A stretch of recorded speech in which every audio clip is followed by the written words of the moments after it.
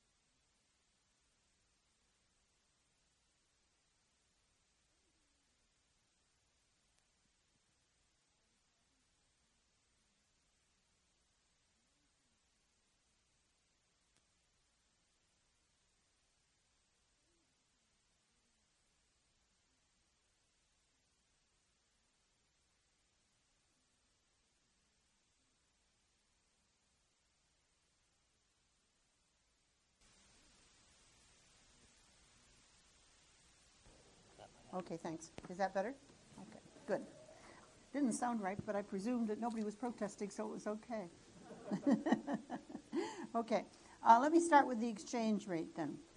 And we'll start just with a simple definition, which is that the exchange rate is the price of one unit of a foreign currency in terms of another. Okay? So that, for example, if a pound costs $2, the price of a pound is $2. If the pound appreciates, the price of a pound will go up, i.e. it will be $2.40, $2.80. If the price of a pound goes down, the dollar appreciates relative to the pound. It's amazing how much confusion comes from that simple definition, but there's an obvious reason for it. If the price of the dollar is going up in terms of pounds, the price of the pound is going down in terms of dollars. And people talk about an exchange rate going up. Well, until they say which way it is, it doesn't make sense, and you see it all the time. So a first thing is to be a little bit clear as to the price of what in terms of what. And I like normally, instead of talking about exchange rate, to talk about the price of a unit of foreign exchange. And I'll try and do there the price of foreign currency. I'll do that until it's completely obvious, as it will be later on, that I'm talking about the dollar, U.S. dollar, and what its relation to foreign currencies is. All right, now, of course, it's $1.47 per euro. And the way it's quoted, it's $1 per 108 yen. But that says the price of 100 yen is 93 cents. So be careful, because the pound is always quoted one way and many other currencies the other, which adds to the confusion which is already there. Basically, you need to be careful with all this, and even as I talk, I will try to be explicit, but if I'm not, please ask me immediately. So that's an exchange rate. It's the price of one currency in terms of another. In that sense, it's not a real concept. It's the price of one money in terms of another money. But there are really two concepts that matter a bit, one of which is the nominal exchange rate, which I just talked about, and the other is the real exchange rate. Now, the real exchange rate is basically the price of our currency, their currency in terms of ours, deflated by our price level relative to theirs. Okay, so if our if our currency, if our dollar does not have any inflation at all, and the Chinese have, let's say, 10% inflation, then in real terms, the Chinese currency is cheaper for us because we're, pay less. And the appreciation or depreciation becomes through the changes in the price level. And one of the things I'll assert now and come back to only very briefly later on is that in general, if a country is trying to hold its nominal exchange rate against the forces of supply and demand, which we'll come to in a minute, when that is happening, in general, the result will be inflation, if it should appreciate, or deflation, if it should depreciate.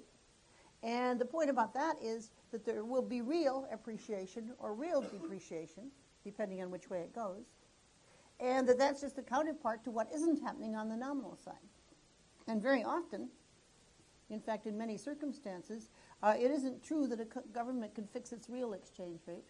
It is only true it can fix its nominal exchange rate. Within a very short period of time,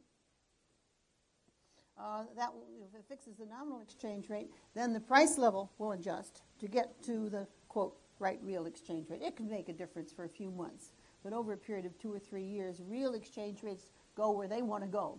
And how you get there is simply a matter of the policy choice. It is not a matter of whether you get there, it's how. So we want the nominal and we want the real.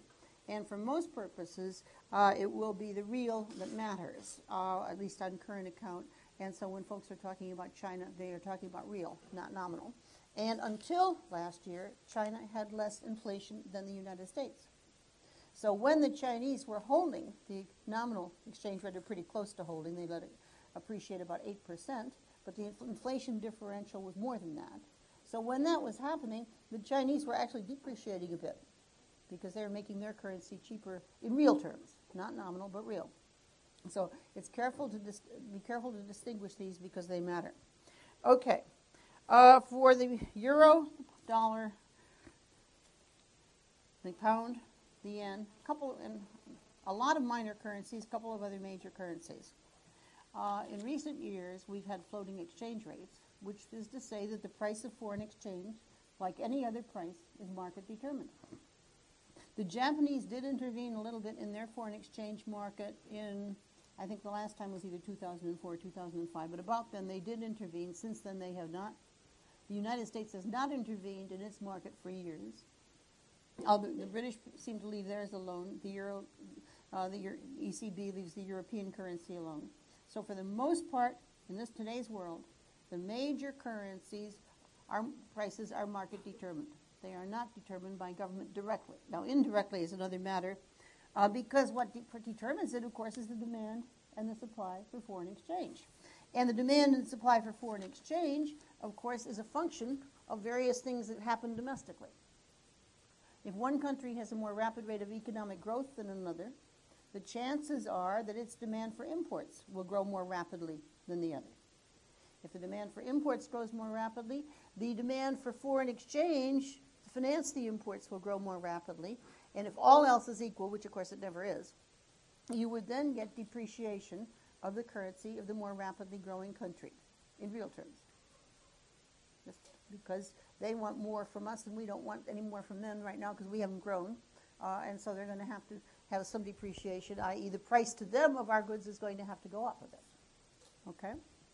What's the demand for foreign exchange? Well, it comes from two components. One, current goods and services, and the other, capital account transactions. And here's where all the action comes. On current account, the demand for foreign exchange comes from imports, from tourism. When our people want to go overseas in the United States, then they want foreign exchange in order to pay for their goods and services overseas.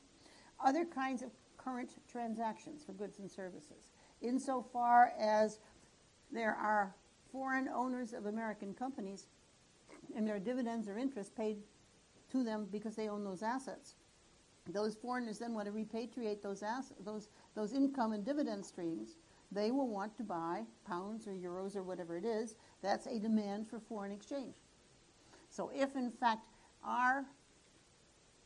the foreign ownership of our assets increases, and if the rate of dividend or interest remains the same, the amount of demand for foreign exchange for that purpose will increase, i.e. the demand curve will shift, and if all else is equal, there would be some depreciation of the dollar. On the other hand, foreigners also want more American assets, and as they want more, they're going to be earning greater returns, and they'll want more, and if the two shifts are about equal, then of course you get no change whatsoever. There are some things like workers' remittances that are regarded as current account even though they're not income transactions, but the current account of the balance of payments is effectively all the demand for foreign exchange and all the supply of foreign exchange on current income basis. Okay. Now, that means it's double entry because, of course, exports are something where we get foreign exchange. Imports is something where we pay foreign exchange. And if, in fact, there were no capital account transactions and just exports and imports, and if it so happened that the value of exports was equal to the value of imports, the demand for foreign exchange, supply of foreign exchange would just equal out. Be no problem in the markets.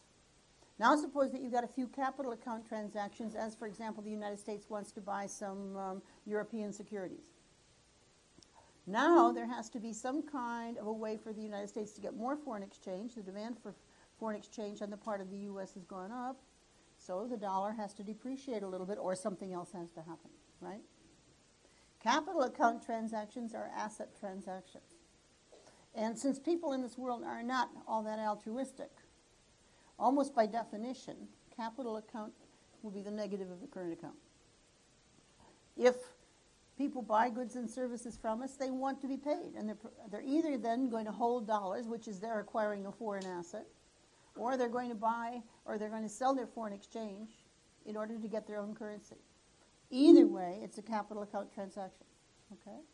So the capital account balance is, in effect, balance is the net acquisition of foreign assets, and I mean net foreign assets less the net disposal of domestic assets in the international community. I'm going quickly through this, but the main idea is that if we want to buy assets overseas, we need to have money. But on the other hand, if we acquire foreign exchange because we export it, we have to do something with it. And you're not going to want to hold very many pounds or euros for very long unless there's some other reason to, in which case you want to convert them into dollars. And that's why whatever happens on the current account, if there's an imbalance, i.e. exports of goods and services and other current account transactions are not equal to imports of goods and services and other account transactions, then there will be a capital account negative or positive, which will reflect the net change in assets held by us or by foreigners. So when we have a positive capital account, we're acquiring assets abroad, okay? And to do that, we have to have the foreign exchange. So we have to have a current account surplus and vice versa. All right.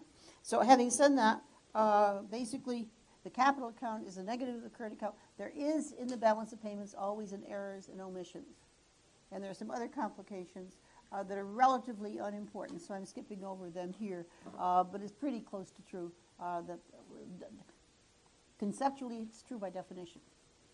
Now, another way of saying that, or another view of this, is that in a closed economy, or in an economy where they force imports to be equal to exports somehow, and there have been such economies, then investment by the private sector and by the government will equal savings by the private sector and the government. Okay? In an open economy, there's a difference. Investment minus savings is going to equal the capital account balance, negative. So when the United States has more investment than savings, as it has had for some years, we're going to be basically selling assets to foreigners, which is a positive capital account, because they're giving us, or we're getting the money, so to speak, from that. And the negative side of that is that we're going to have a current account on the other side of it. All right? They have to be offsetting to each other. So our current account deficit is our capital account surplus, and our capital account surplus is the assets that we've sold to foreigners, not what we bought. So it's a net figure, not a gross figure. And most of the fuss is about these very simple concepts. But notice something, it's very important. Since the capital account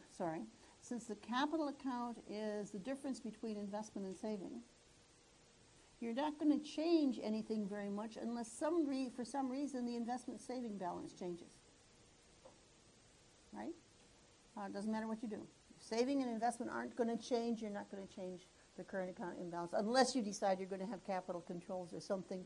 And they are so costly that in the modern world, nobody is seriously thinking about that, so I'm going to leave it aside.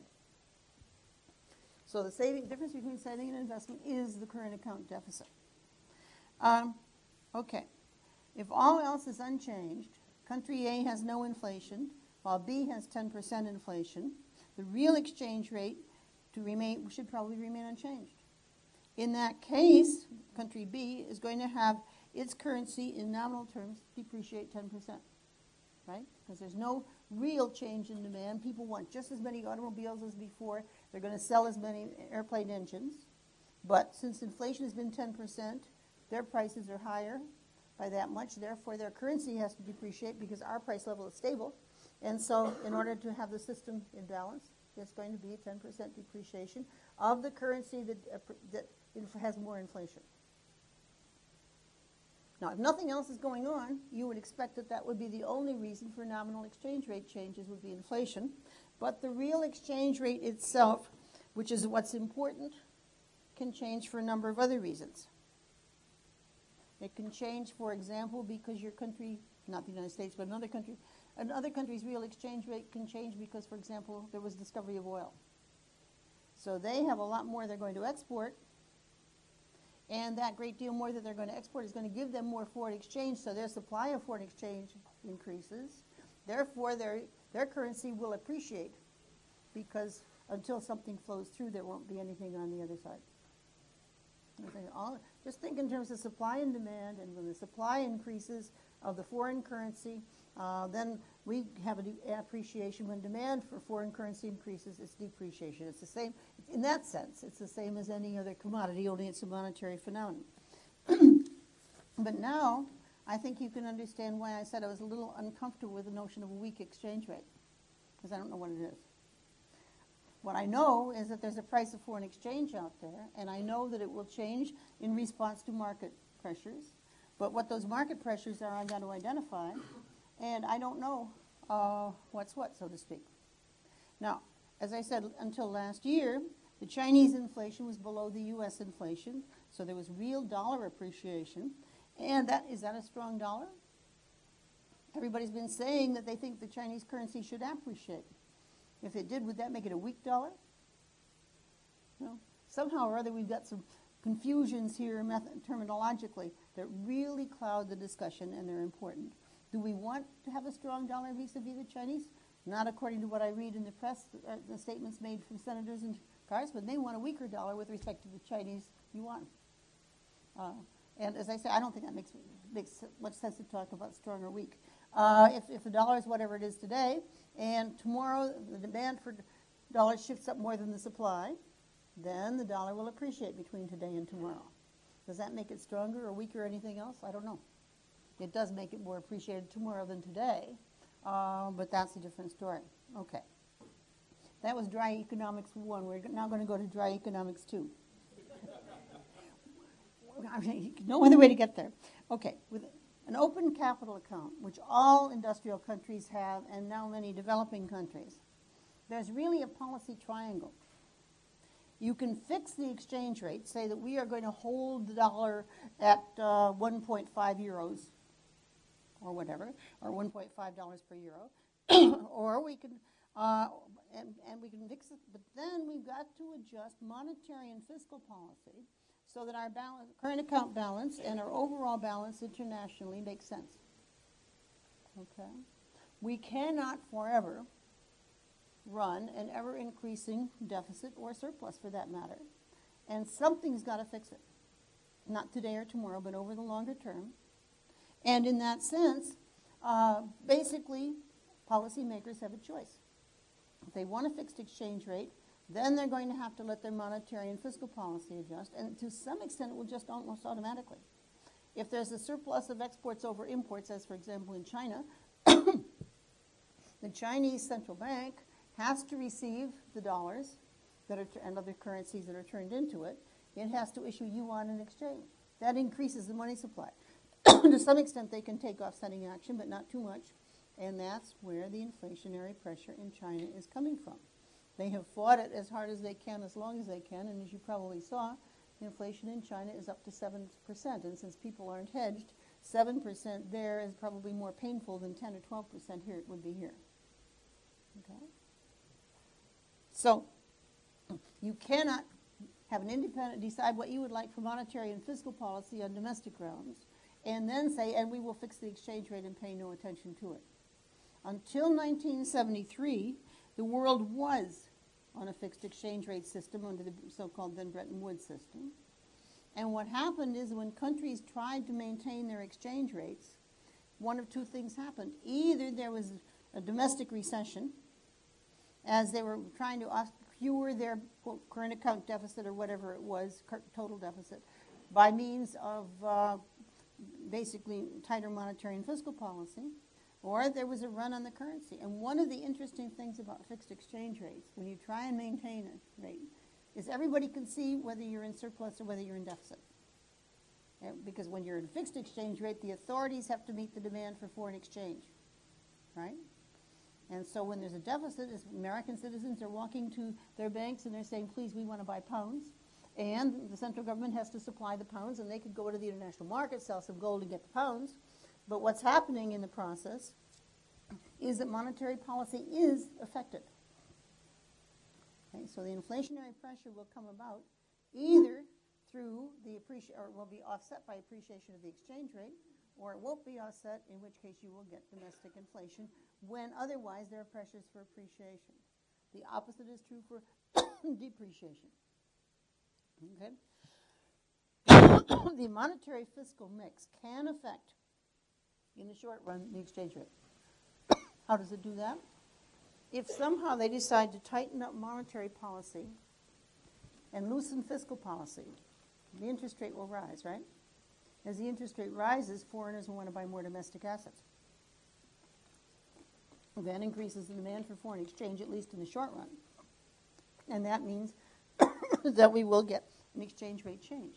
But notice that once they bought those assets, we then have to pay interest on those assets. And as the interest bill mounts, things are going to happen over time. And that's a very shortened version of what happens in debt crises. Basically, there comes a point where everybody can see that the country is trying to hold its exchange rate. This was Thailand, for example, in 98, 97, whenever it was. Everybody's trying to hold the exchange rate. Meanwhile, they knew that there was a current account deficit. They knew the currency couldn't possibly appreciate, therefore. Therefore, it might depreciate or it might stay the same. Well, when you've got a one-sided bet, do you take it or do you leave it? Everybody takes it. When everybody takes it, then the money flows out, and that forces exactly what the authorities are trying to avoid. Until 1973, that happened to many industrial countries. There were several balance of payments crises in England, by which I mean people were betting that the pound would depreciate. And as they did so, then there was an outflow, and it did. We certainly had France a couple of times. We had Japan. And there were a number of countries. Japan fought it off, but they had it. That had that sort of thing. And it wasn't until 73 that the industrial countries moved away from that. Many developing countries kept more fixed exchange rates. Some still have, including arguably China, although they had about 8% appreciation in nominal terms over the past 3 or 4 years.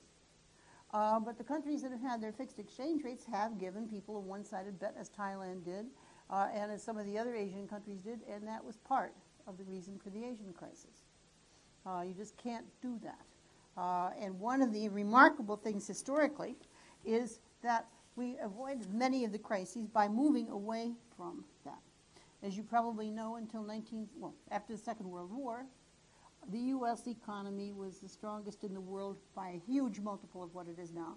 I tried to check the number this morning, couldn't, but by memory, the U.S. was estimated to be producing 43% of the world's GDP in 1945-46. And it had 80 or 90% of the world's gold reserves. Everybody else had paid everything to the U.S. because they wanted to get their war material. The U.S. was producing, its productive capacity had not been destroyed. So it was a strong, healthy economy. And for a while, nobody worried about U.S. deficits on current account Everybody wanted dollars. There was a so-called dollar shortage, believe it or not, given what we talk about in the world now.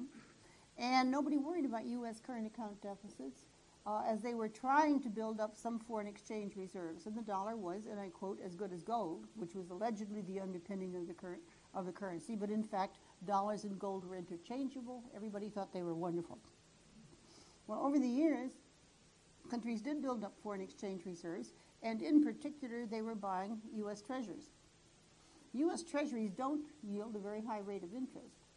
And, of course, what they were doing was getting this good as gold asset, but basically by about 1971-72, with the inflation at the end of the Vietnam War, and a much accelerated rate at which people were getting U.S. dollar-denominated assets, people began saying, hey, the dollar can't hold. And the U.S. abandoned the gold fix in the Bretton Woods system and let the dollar float by 1973. That has to have been one of the luckier accidents in economic history, because in the fall of 73 is when the OPEC countries decided that they were going to withhold their supply of oil. And it's very difficult to think what the world would have done had we at that time still been on a fixed exchange rate system. In fact, fluctuating exchange rates made a huge difference and made the adjustment much easier than it otherwise would have been. Some of the countries that were oil exporters were able to appreciate their currency, some let their currencies appreciate. Some of the ones that were oil importers were able to let their currencies depreciate. That enabled banks in the financial centers to lend to the developing countries that were oil importers. And the whole process, while not smooth, was a lot smoother than it would have been. So that was lucky. And after that, we have had a world in which fixed rates were gone for the major currencies. And there have been fluctuations as needed. Now, given that we're so worried about this weak dollar in the title, I did just take down, and from my sources, the Council of Economic Advisors economic report of the president, so this is very official, the trade-weighted real value of the U.S. dollar, trade-weighted across major currencies at various years, from 1973, where 1973 is 100, okay? So by 1985, it was 122, i.e. it appreciated 22% between 73 and 85. By 1988, it was 84, 122 to 84, so it had depreciated over 30%. It reached a peak, it depreciated to its maximum level of 81 by 1996. That was when it reached that. By 2000, it was back to 105. By 2002, it was 111. Then, once again, 2005, 91, 2007, 87. Is the dollar strong or weak? And when? It fluctuates. Other currencies fluctuate. The real appreciation after 1996, and I'll focus on that, was accompanied by several things. And there were several causes. One was, in the late 1990s, the U.S. economy was growing very rapidly through productivity growth. There's productivity growth that was so rapid. Everybody wanted our goods and all of that. But that, in turn, led to a large and growing current account deficit. So in the 1990s, we were getting falling domestic savings as a result of several things. Net domestic savings in the U.S. was about 10% in the 1960s, 8 to 9% in the 1970s, 7 to 8% in the 1980s, 5 to 6% in the 1990s, and 1 or 2% in the past couple of years. U.S. domestic saving net has been very low. It reached the bottom in 2005. Now, the current account deficit rose from about $50 billion in the early 90s to $100 billion, in the early 80s, to $100 billion in the late 90s, to $260 billion by 1999, $762 billion in 2006. Now, what you need to do is go back and add up those figures each times the number of years, and you would get some indication of how much net foreign assets held in the United States increased over that period, and it's huge. Right? Because every time we ran a current account deficit, foreigners were getting our assets. Net foreign asset position of the United States was positive until sometime in the late 1970s. By 1999, it was minus 766 billion. By 201, minus 1.919 trillion. By 2006, minus 2.5 trillion. Negative U.S. assets, net are going up rapidly. We have assets, but we also have liabilities. And the current account deficit is the net position, and it's the net position that is approximately reflected here. So we have net liabilities to the rest of the world of about $2.5 trillion against a GNP of 13.3. That's nothing contrasted with Lebanon, which right now has a net debt abroad of 186% of GDP, and other countries where they have absolutely unsustainable situations. But if we were to keep going on this trajectory, and there's no chance we will, quite clearly, the interest and dividend account would keep going up. And at some point, things would happen, including that at some point, foreigners would begin worrying and saying, hey, maybe the dollar isn't so safe. And if it isn't so safe, maybe we should get out of dollars and switch our holdings from dollars to other currencies. And that is, at least to a degree, a vulnerability. Now, we are not as vulnerable as Korea, Taiwan, other countries were. Why? Because we issue all of our debt in US dollars. And if push came to shove and worst came to worst, and it won't, don't let me scare you, but if it did, we can always print them because they're dollars. When Korea ran into its problems in 1997, it could not print dollars. It could print one, but nobody wanted them. So when you owe your debt in a foreign currency, it's much more serious than in your own currency, and the United States is unique in the world. And to the extent that's true, although other industrial countries are increasingly issuing debt in their own current denomination, and less so internationally, and even some developing countries are now beginning to try and sell local currency denominated debt internationally as they try and get away from this particular source of vulnerability.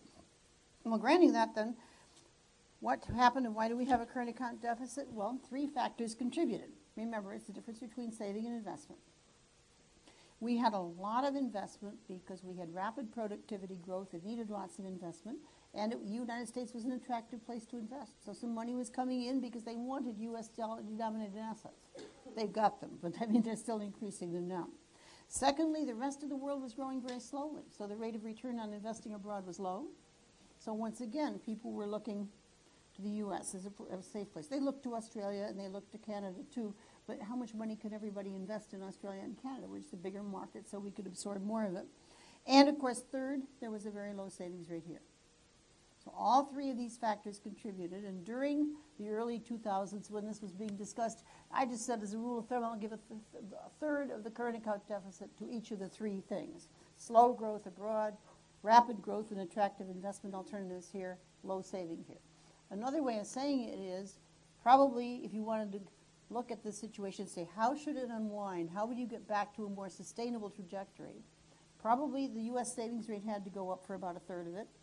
Probably foreign economic growth had to go up for about a third. And probably, if we kept on growing, that would be enough. We didn't have to get back to zero because we did have this more attractive place. Now, in fact, what happened was that the U.S. current account deficit peaked in 2005 as a percent of GDP. In absolute amount, it seems to have peaked last year. It's falling again now, even in dollar terms. It was almost 7% of GDP at its peak, and is now back to about 5.1. Guess what else? The U.S. fiscal deficit has fallen by about 3 percentage points of GDP. What is a fiscal deficit? It's negative government saving. And as the government negative saving has fallen, so to a degree has a current account deficit. Now, it's not one for a whole variety of reasons. But in general, when there's, the saving is public plus private saving, investment is public plus private investment. Government saving was negative and large until a couple of years ago, and it has fallen. And that has affected the current account deficit. So where we are now is that no question, but that you could sustain for this year maybe, and probably will, a 5% current account deficit.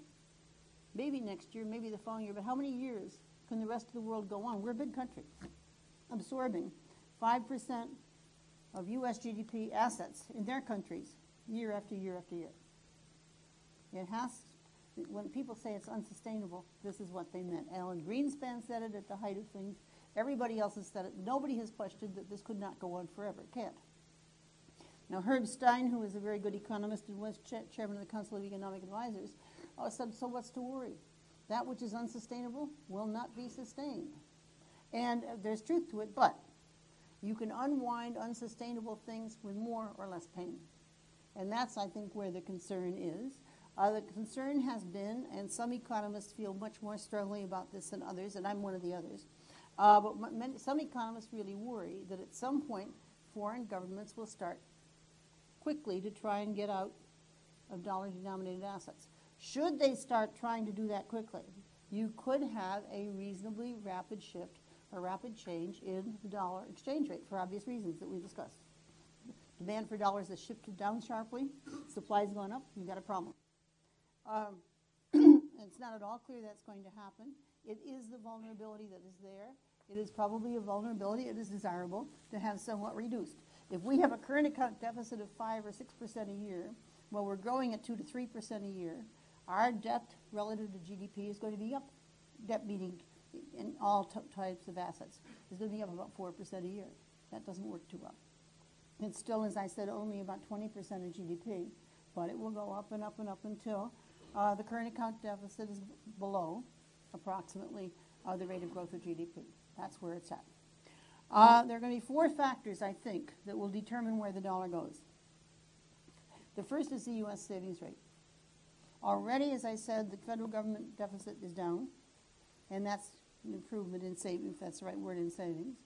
And there was a lot of this saving on the part of private households as they were borrowing against home equity to do home improvements and things like that. And at its peak, that home equity loans and other things in the housing market were equal to this saving of about 4% of GDP.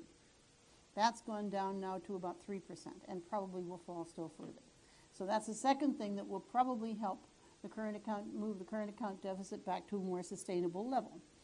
There may be some other things involved. On the other hand, the second thing is U.S. growth vis-a-vis that of the rest of the world, and whether it's supply-driven, i.e. good productivity, or whether it's demand-driven. At the moment, Japan's growth looks as if it's stalling a bit. The euro area, which both Japan and European growth picked up quite a bit in 2005 and 2006, that also helped start reducing the U.S. current account deficit. This doesn't look quite as strong right now. That's going to matter, too, in terms of where we go from here. There is clearly a question of oil and its impact on the international economy and what's going to happen to that oil price. In a sense, an increase in the price of oil is like a tax on the workers of the world, if you like, and a transfer of the rentiers, because the people who own the oil wells are rentiers in the Middle East and so on, and they do not have a need to spend it all very quickly, whereas the people who are paying the tax, i.e. those who are buying the gasoline or the house heating, are basically likely to take a larger fraction of it out of consumption or out of their income immediately and therefore reduce saving. Okay? So if the oil price goes up, it will offset some other things in interesting ways, but it would indeed, I think, be something that would not lead to current account improvement, except insofar as the U.S. is relatively better off than Japan and most of Western Europe. And that is a partial offset. Finally, the fourth question as to what's going to happen to the dollar exchange rate is quite clearly U.S. inflation and fiscal and monetary policy. Some economists, I told you, are worried about the sudden crash of the dollar in case foreigners start selling domestic assets. Others have other worries. One worry on the part of some, and again, I do share it a bit, but not terribly, is that the Fed may have gone or may go too far, and that combined with the fiscal stimulus could push up inflation. And yesterday's inflation numbers intensify that concern to some extent. If that happens, and U.S. inflation goes up, then quite clearly the nominal exchange rate should depreciate somewhat to offset that in international markets, because right now Japan's inflation is barely above 0. And European inflation, ECB target is 2%, UK target is 2%, we're already at 4%. If we go up much more than that, that clearly will impact the exchange rate. And notice that if for every year that the U.S. inflation rate is, let's say, 2 percentage points above that of its trading partners, there should be 2% nominal depreciation, all else equal. So that's not a once and for all, that's a continuing thing. Those things are going to matter. And all of those things are going to determine the path of the dollar. And you might say, well, why don't we fix the dollar? Because then something else would go, and what would go first would be any latitude in monetary and fiscal policy with the current pressures from the people say there's something likelihood of a recession. If you had a fixed exchange rate, you'd be tying the hands of the authorities, and you could not do the other things, at least not to the same extent. So the question really is not will there be correction. There is a correction going on. The question is how quickly will it happen? How much will it be orderly? How much of it will happen through these shifts in real demand and supply, oil prices, growth rates, etc., and how much will have to be done through the exchange rate? The exchange rate has taken quite a bit so far, and leaving the exchange rate as the mechanism that's the shock absorber in the system is obviously desirable, seems to me. There are very few economists who would quarrel with that. So I think on those grounds alone, things look reasonably okay, and the exchange rate is the wrong thing to worry about. The exchange rate reflects what's going on in the system. You can and should worry about the savings rate. You can and should worry about other things, but not the exchange rate per se. It will be an outcome. So paying attention to savings incentives is important for its own sake, but it's also important because the United States, like some other countries, only not necessarily quite so badly, faces a demographic transition. The baby boomers are about to retire, and they're just starting along about now. And that's going to mean a smaller labor force relative to the elderly plus the young population. That's going to mean bigger demands on Social Security and even more the healthcare system. And so public expenditure pressures are going to go up, and unless there's some saving in the system now, the system will get much more difficult to manage in 10 or 15 years. So there's some very real reasons for worrying about saving, quite aside from the current account deficit. The other thing that's to worry about is the medium-term protectionist threat. There's absolutely no question but that the success in terms of economic growth over the past 60 years of the world economy is unprecedented. Do you realize that average income in real terms now is 3 times what it was at the end of World War II? 6 or 7% of Americans in 1900 would have been classified as not being poor by our current poverty level. 6 or 7% only. 93 were below today's poverty line. That is how much living standards have improved. It's huge, monumental. And one of the major contributing factors has been the increasing flexibility of markets, and in particular the increasing ability to trade across borders and take advantage of the international economy, both because of comparative advantage, but also because it provides competition and other advantages too. The other thing that could go very wrong is trade relations, and in particular protectionist pressures. I shudder at some of the things I hear, and I'll come to one in particular in a moment, but the medium-term protectionist threat could be a real threat to the entire system and would then lead away from things that are desirable in terms of real living standards as well as other things. It's important. The shocking thing about everybody talking about protectionism in the same breath as exchange rates is that the one other thing that all economists will agree on is that the level of employment is a macroeconomic phenomenon. It's determined by monetary and fiscal policy, and guess what? Productivity is determined by the wage-setting mechanisms in the economy, and that's where it's at. Having flexible exchange rates helps that, but the underlying determinants are the underlying macro, fiscal, and, as I say, wage-setting mechanisms. The other night on TV, I happened to be on just at the point in the Wisconsin primary where they said in an exit poll, 70% of people in Wisconsin thought that they had lost jobs because of trade. Well, first off, there's no way that trade was ever anything like 70% of jobs, and Wisconsin is not a state that has the kinds of jobs that might have been lost, like textiles and clothing anyway. So what this is all about, I have no idea, but where the American people are at, and where the economics is are quite different, and it's scary if that then feeds into protectionism, because that could lead to a real turnaround in not very good ways for the international economy, and then none of us would care what the exchange rate was. That would be one way of solving that problem. So let me end there, because I know you want some time for questions. Could you please all join me in thanking Dr. Krueger?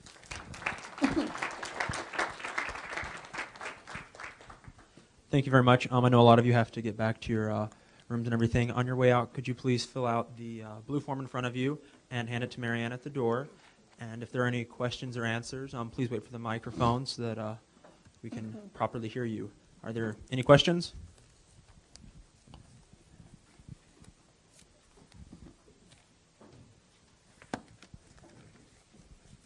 I wanted to ask you a hypothetical question that might not be hypothetical.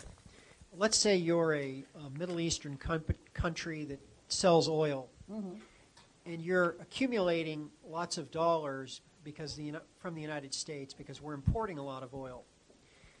Number one, if their currency is tied to the dollar, isn't that going to cause inflation in that country? And secondly, will that country therefore not have an incentive to perhaps redominate the price of oil in terms of another currency, say the euro? And then the game changes for the United States in that rising oil prices and depreciating currency cause a serious problem for the U.S. Economy, much less people who consume petroleum products, which is all of us. Well, there is no question but that several of the Middle East producers are considering changing to a different basket of goods, including the dollar, because they're claiming that by denominating oil price in dollars, what's happening is that they're losing out as the dollar depreciates. If I had to bet, which I'm glad I don't, but if I did have to bet, I'd bet that if they do change, they'll change just as the dollar starts appreciating, which is the history of these kinds of shifts. Almost invariably, people wait until, it's so clear, and then by that time it's too late. But even if they do, those who hold large reserves, and that includes the Middle East countries, are very reluctant. They may shift their currency composition of acquisition of new assets, and they are shifting to some extent. They're very reluctant to shift the currency composition of their existing assets for the obvious reason that they're the ones that would lose. The Chinese, everybody worries about West China. Well, the Chinese hold so many reserves. Guess who loses big time if the dollar depreciates because they start selling them off? So there is something of a too big to, in this case, sell off phenomenon that probably reduces that risk to a considerable extent. Not making it zero, but I think considerable. And I think the other thing is there's no place really to go with your assets. Euro maybe, but the euro hasn't done that well. European growth hasn't been that great. If you had a chance to invest today in a representative basket of U.S. tradables or European tradables, your continental European, my guess is you take U.S. And that's a big offset. The strength of the American economy is part of what's attracted this inflow, and is part of, I think, what's going to protect it from a huge outflow. But it is one of the risks that people who are very concerned about the buildup of dollar assets do point to.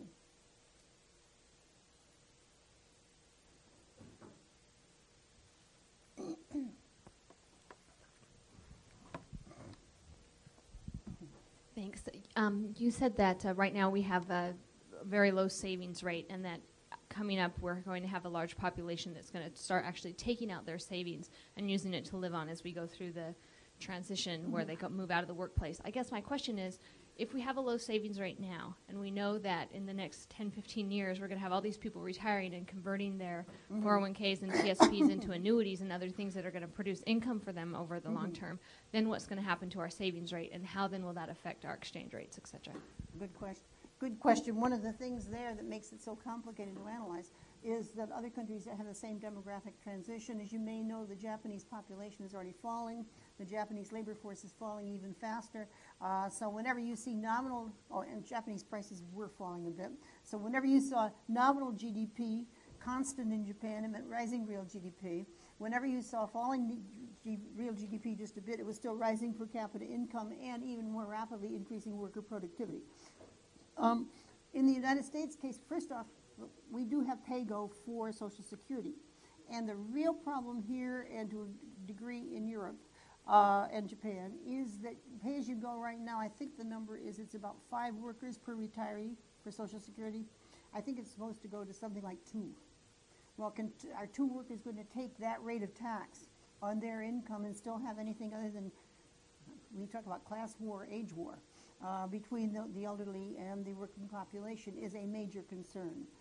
It's more that than the saving, because you just cannot do that. And the pay-as-you-go means it's not really saving, it's a transfer right now. The 401ks are less of a concern in that regard. That's okay. Remember that as you have fewer workers, the return on labor will go up and the return on capital will go down anyway.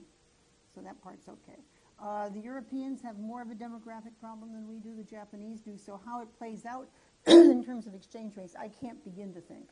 That's, I think, the least of the concerns about it. The real concern is what happens to world economic growth and that sort of thing.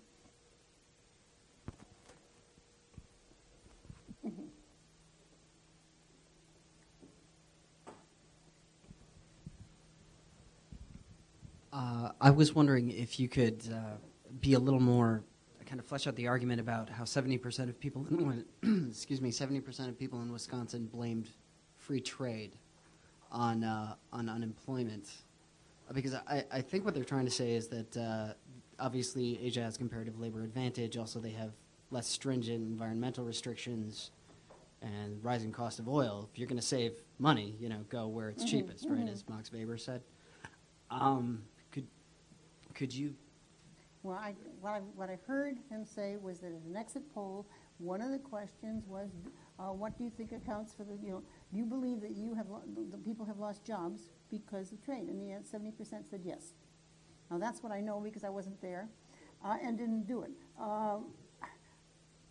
I think in general, as I read these things, there is sort of, what should I say, a tendency to blame trade because the other guy isn't there to defend himself. I mean, there are all kinds of reasons why the environment isn't better, and perhaps trade may or may not be one, but if it is one, it's, in my judgment, a small part of the entire reason, if that. In fact, in general, there's not much evidence to support even that. But all of these things, the difference between, and the reason, as I saw some numbers the other day, if you look at workers' real compensation, at let's say the prices of 1990, they've gone up since then. But compensation includes health care, and health costs have gone up enormously. So if you took that into account, of course the take-home pay has not gone up because so much of it's gone in the health care sector. Now some of that is because there really is better health care. Despite all of the contrary, some things actually have saved lives, and we do have drugs and things we didn't have before. And so some of it's real, but it's costly. Some of it may or not be, and it may be fixable. But it isn't trade. And yet trade somehow gets the blame largely, as I say, because it's a nice whipping boy when there's nobody there to defend the other side of it. Now, in the case of Wisconsin, it's more puzzling because Wisconsin's mix of industries are a mix that is heavily toward the export side. Dairy is an exception, but I don't think anybody thinks about dairy in connection with trade. And except for that, if you think of Wisconsin production, sort of the auto plants and stuff in the south, they're not, the assembly and stuff, that's not the stuff that they're talking about.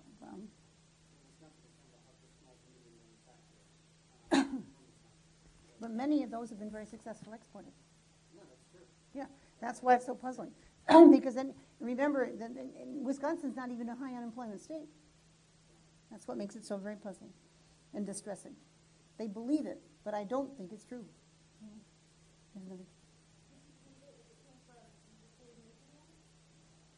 Even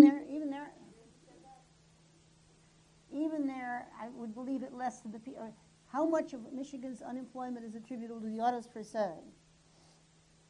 And how much other things is the first question. The second question is how much trade. And one of the things that happened in autos is that there's been tremendous automation, which would have happened with or without trade. So the question of how much of it is trade is interesting, in part because you've got to sort out what would have, suppose there'd been no trade at all, you still would have gotten much more automated plants than you had 30 years ago. And quite clearly you would have had employment in autos going down. Now, you've also had a reduction in the real price of cars, and for every additional car, what is it? Of the employment in autos and related industries, service stations account for 70%. So with more cars, you have more service stations, you have more mechanics and what have you. Even there, I'm just not sure. Probably in Michigan, I know Michigan auto employment went down. But when you take the indirect effects and all of that together, I just don't know, and I've never done the arithmetic to try and even begin to figure it out. But my guess is that you'd find probably 80% of Michigan's reduction was attributable to automation and 20% to trade, if that.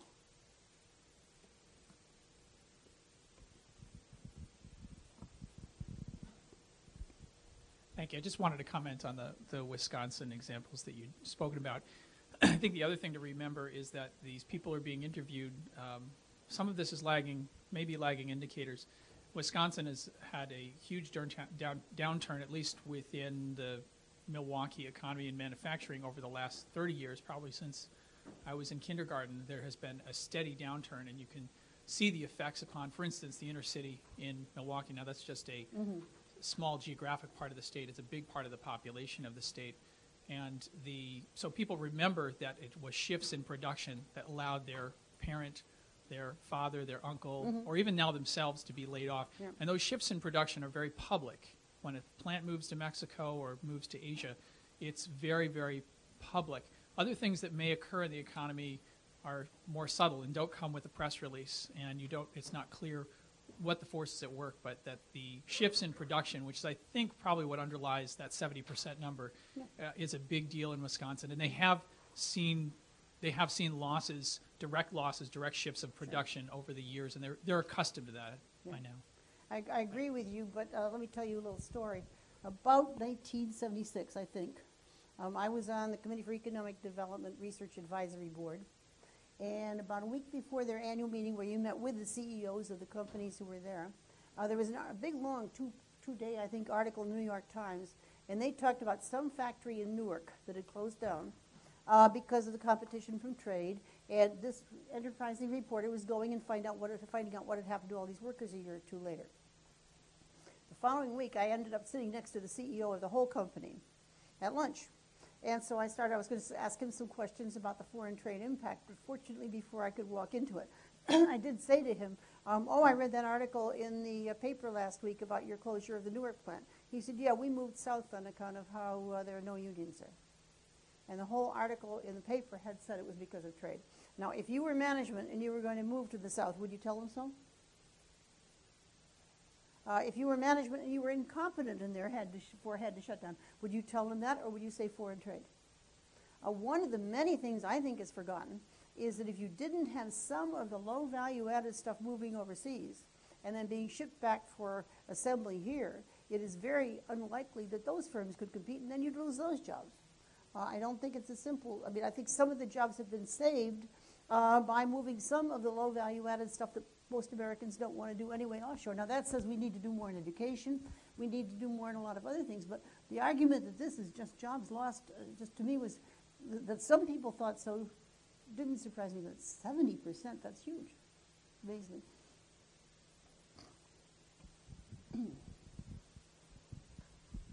Thanks for coming, Dr. Krueger. You mentioned that let's say if a country fixes its currency, it may fix the nominal exchange rate, but the real exchange rate will change to compensate for that. What about when you factor in if the country is increasing its interest rates, such as what China is doing to try to tamp down their inflation and thereby try to, keep their currency low while keeping inflation low as well? Well, first up, there's a limit to how much of that you can do.